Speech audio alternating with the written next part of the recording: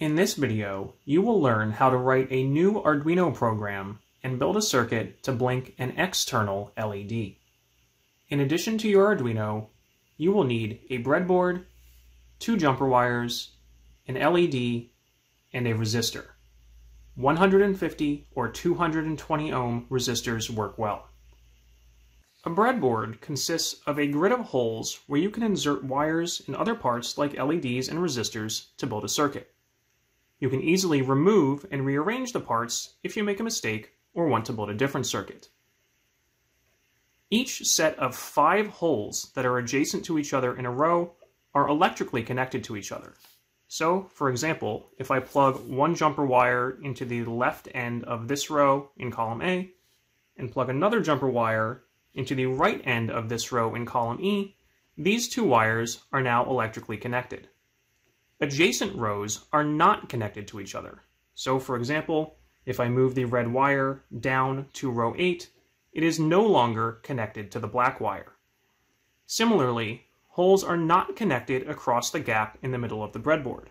So, if I move the red wire over here to column F, even though it is in the same row, row 7, as the black wire, the 2 wires are not connected. If you flip your breadboard over, you will see that normally they have an adhesive backing and you would leave this on. However, in this video, I am going to remove the backing from this breadboard so I can show you how it works. So if we remove the backing, you can see these metal rows inside the breadboard, and each of these is a set of metal clips. These are what grab onto the parts when you press them into the breadboard. But again, you can see that each set of 5 clips is all connected to each other by a single piece of metal. So if I look at the back of the breadboard here, you can see what I described on the front. The pieces of metal are not connected between adjacent rows. There is insulating plastic in between them, and they're also not connected across this gap in the middle of the breadboard, but each set of 5 holes in half of a row is all connected to each other by a single one of these metal clips. The long vertical strips on the sides of the breadboard are called buses or rails, and they're connected a little differently, but we're not going to worry about them just yet. We are going to build a circuit that connects the resistor and the LED to the Arduino. Then we are going to write code that uses one of the Arduino's pins to turn the LED on and off. Note that when you're building your circuit, it's a good idea to unplug your Arduino. That way, you're not working with a powered-up circuit, and this reduces the chance of short circuits if you make a mistake. Let's start with the LED. Look at it closely and notice that it has a long leg and a short leg. The long leg is the positive side that we'll be connecting to one of the Arduino's pins. Pick 2 rows in the breadboard to insert the LED legs. It doesn't matter exactly which rows, but make sure you keep track of which end is the long leg or positive side. I'm going to put the LED legs in rows 10 and 12. Next, I'm going to connect the resistor so it is in series with the LED. This means electrical current can flow through the resistor and then through the LED. Now, your first instinct to do that might be to put the resistor so it is physically lined up or physically in series with the LED in the breadboard like this. However, remember how the holes are connected inside the breadboard.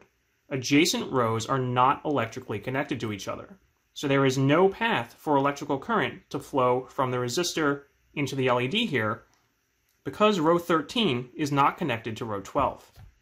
In order for the parts to be electrically connected or in series, I need to move the resistor over so one end of it is in row 12 next to the LED. Once I've done that, I now have a path for electrical current to flow through the resistor, then through the LED. The purpose of the resistor here is to protect the LED by preventing too much current from flowing through it. If you forget the resistor completely, or the resistance value is too small, then too much current will flow through the LED, causing it to burn out. However, if the resistance value is too large, then not enough current will flow through the LED and you won't be able to see it light up. That's why you can't just pick any resistor, and it's important to choose the correct value.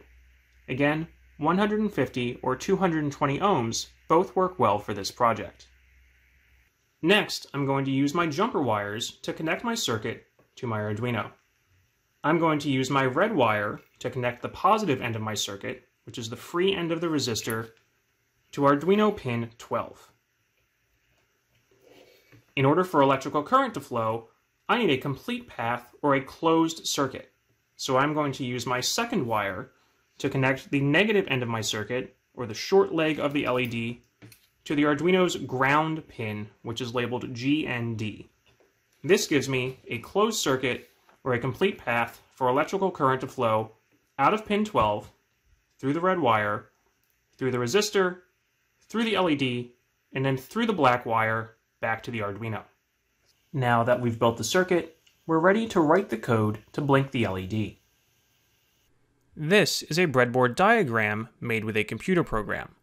It makes it a little easier to see exactly which hole each part goes in on the breadboard.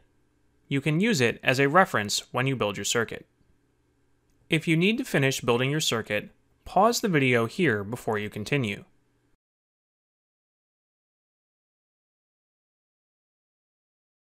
Double check to make sure all of your wiring is correct before you continue. Then open the Arduino IDE and get ready to write your first new program. To create a new program in the Arduino IDE, select File, New. This will open a new window with a skeleton that includes the setup and loop functions, but they're both blank, so you can add your own code. You can select File, Save to save your program on your computer. Make sure you give it a name that makes sense to you and save it in a place where you'll easily be able to find it again. This time, instead of loading an example program, you'll write your own code. Follow along as I type and pause the video if you need time to catch up on the typing. Remember that we connected our LED to Arduino pin 12. The first thing we need to do in our setup function is tell the Arduino that we're going to use that pin as an output. We're going to do that with the pin mode command. So type pin mode, make sure you capitalize the M, open parentheses, 12, that tells the Arduino which pin we're going to use, comma, output in all caps.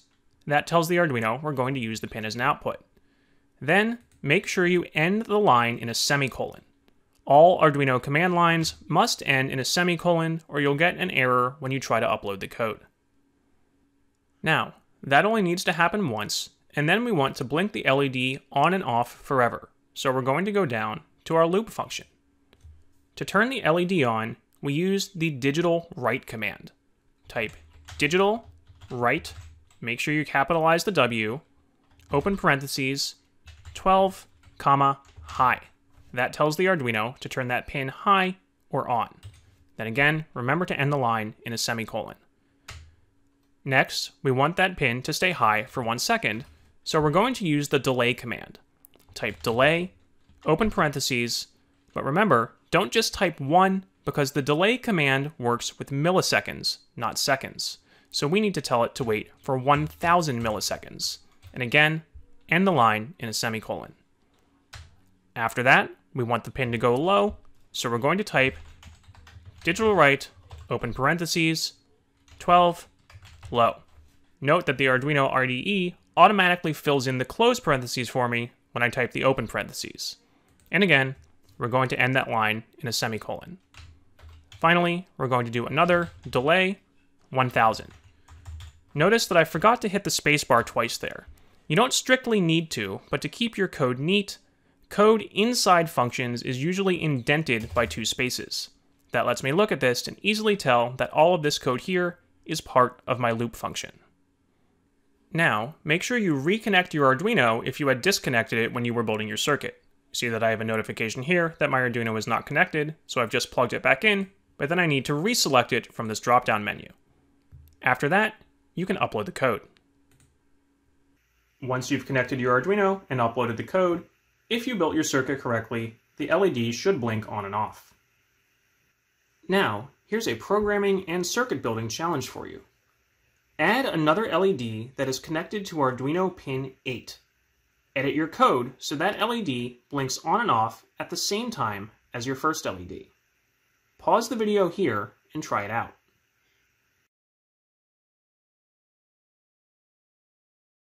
You might have built your circuit like this. I added a resistor and LED to the breadboard and then connected them with jumper wires to Arduino pin 8 and to one of the other ground pins available on the other side of the Arduino. That's okay because it will work, however the Arduino only has 3 ground pins available. So if you wanted to build a circuit with 4 or more LEDs, you would run out of ground pins.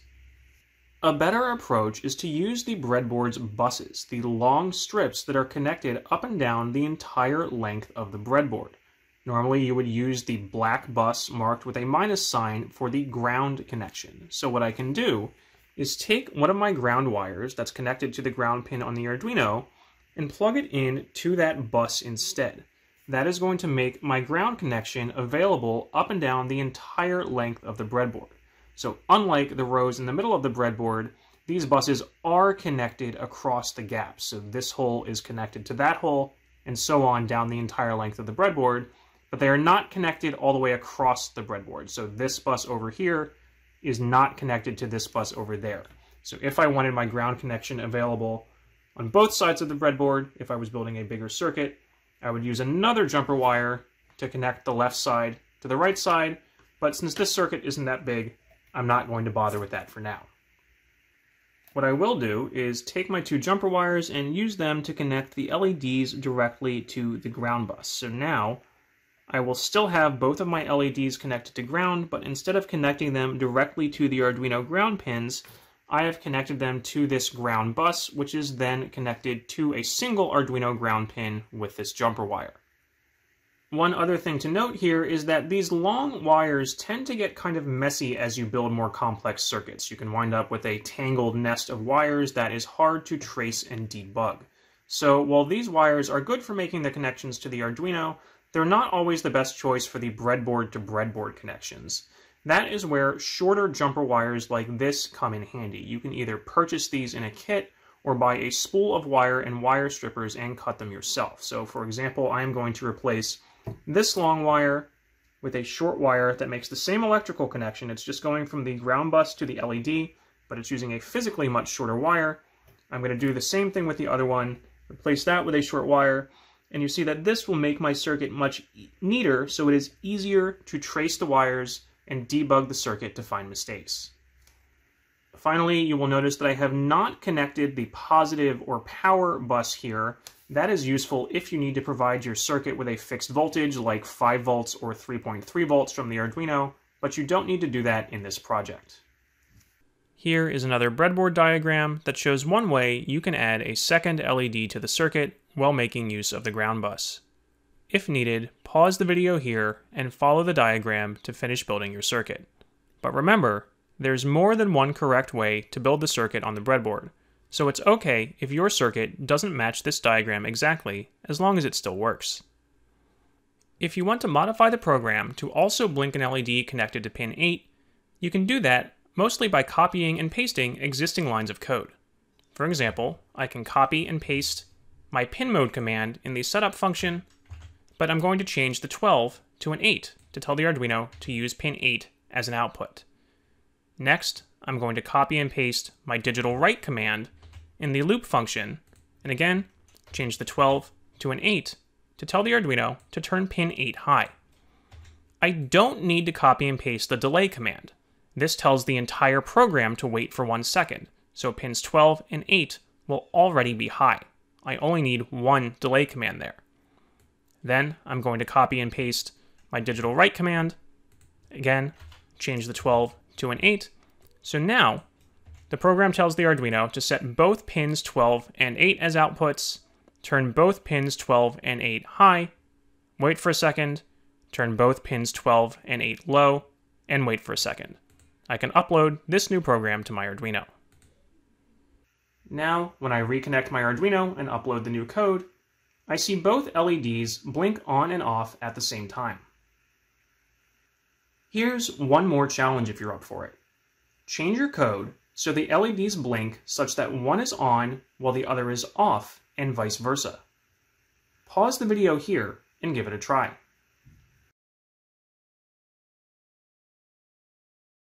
If I want to change the program so the LEDs blink out of sync, I don't need to change much. I still need to set both of them as outputs. However, I don't want to set them both high initially. I want to set one of them high and set the other one low. Then, When I set the first LED low, I want to set the other one high. So all I had to do was change two of the highs and lows in the program. Again, if I upload this, now the LEDs should blink out of sync. After uploading the new code, I can now see that the LEDs blink out of sync, sort of like the warning light at a railroad crossing.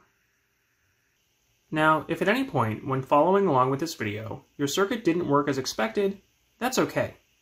Even experts make mistakes, and it's easy to make simple mistakes when you're first getting started with circuits. Next up, we'll talk about some troubleshooting steps you can take to identify and fix problems in your circuit and your code. For more Arduino tutorials and lots of cool projects you can do with an Arduino, check out the links in the video description. For thousands of other fun, hands-on science and engineering projects, visit us online at www.sciencebuddies.org.